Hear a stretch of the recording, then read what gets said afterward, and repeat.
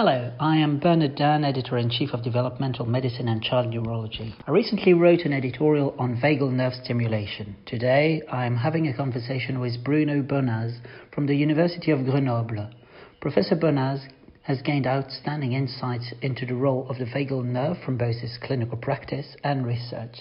Thank you, Bruno, for sharing those insights. Would you please describe the vagal nerve? So the vagus nerve is the longest nerve of the organism, starting from the brain, in the brainstem, in the medulla, and then running to the cervical level and to the chest and then to the abdomen. So it is the longest nerve, and it is composed of 80% of vagal afferents and 20% of vagal efferents. So vagal afferents inform the brain from the periphery, from what is going on the periphery, while the vagal efferents modify the functioning of the digestive tract, for example, stimulating motility, acid secretion, and at the level of the heart, the vagus nerve decrease the heart rate.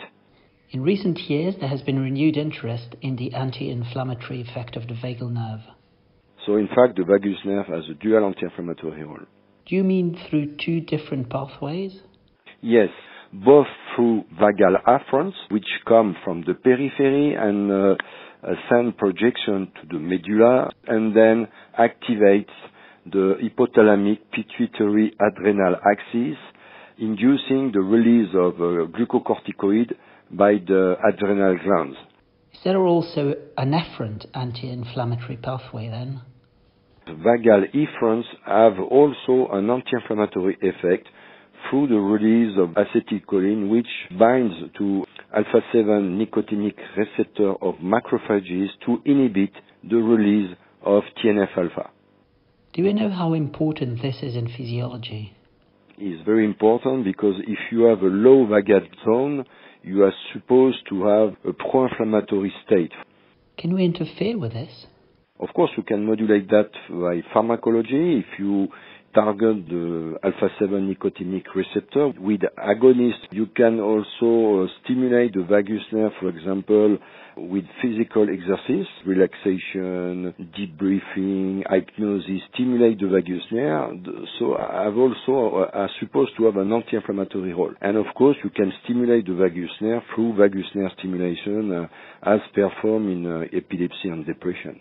But in epilepsy and depression, you are supposed to activate vagal afferents, which go to the central nervous system to modulate the brain and to decrease the facility to have epilepsy, for example. And your work rather focuses on stimulating the efferent pathway?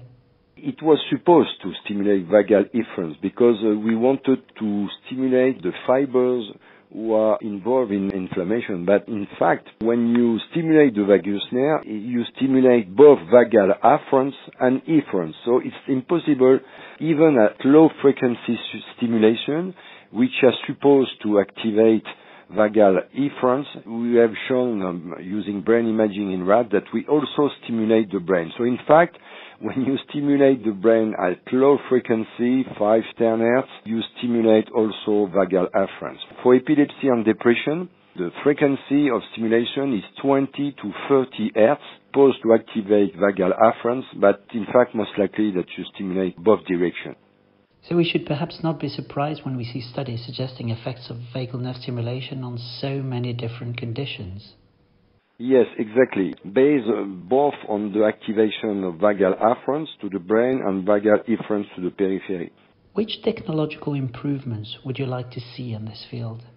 What should be nice is that, for example, to have a device who is able to record vagal tone, the parameters of the vagus nerve, and then to stimulate the vagus nerve in case of a low vagal tone, for example, as it is already done for the heart pacemaker. So I think something like that should be interesting, Thank you, Bruno. Thank you very much.